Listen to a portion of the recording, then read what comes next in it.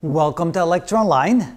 Now that we have some fair understanding of what an RC circuit is, let's take a look at the RL circuit. Of course, L stands for inductor, and here we have the equation that describes the voltage across the inductor with respect to time. So the voltage is equal to the inductance times the rate of change with respect to time of the current.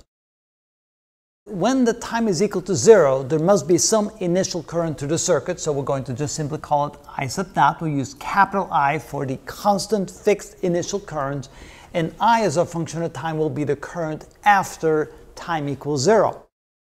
The initial energy on an inductor, because it's built up a magnetic field that stores the energy, it's equal to 1/2 the size of the inductor times the initial current squared. So how do we come up with an equation that describes the current inside the circuit? Well, we're going to use this equation right here, and we're going to use Kirchhoff's voltage law.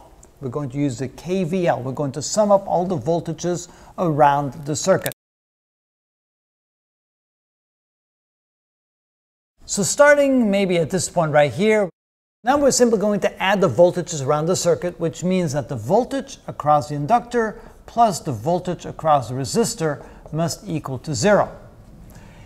If we go around the circuit in the opposite direction right here, notice we go from negative to positive, we go against the current, assumed direction of the current, so we'll have a voltage rise across the resistor, and we'll have a voltage rise across the inductor the way it's labeled. So this means we're going to have L di dt plus the voltage rise across the inductor. Using Ohm's law, we know that the current I equals V over R, which means that V is equal to I times R.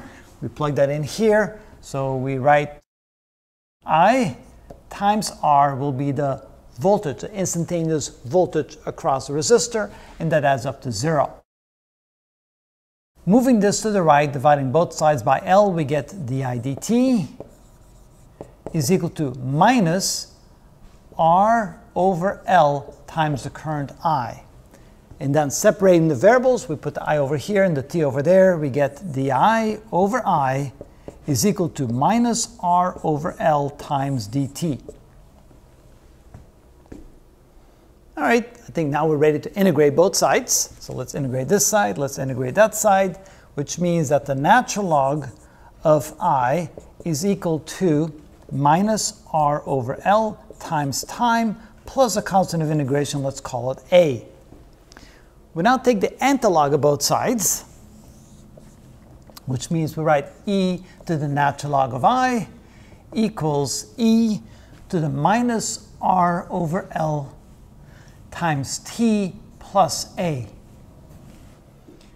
Let's write it slightly different. We're going to break out the plus A here so we can write, and this of course, the exponential negates the natural log, so we get I as a function of time is equal to e to the A times e to the minus t over, if I bring the R down, I can write L divided by R.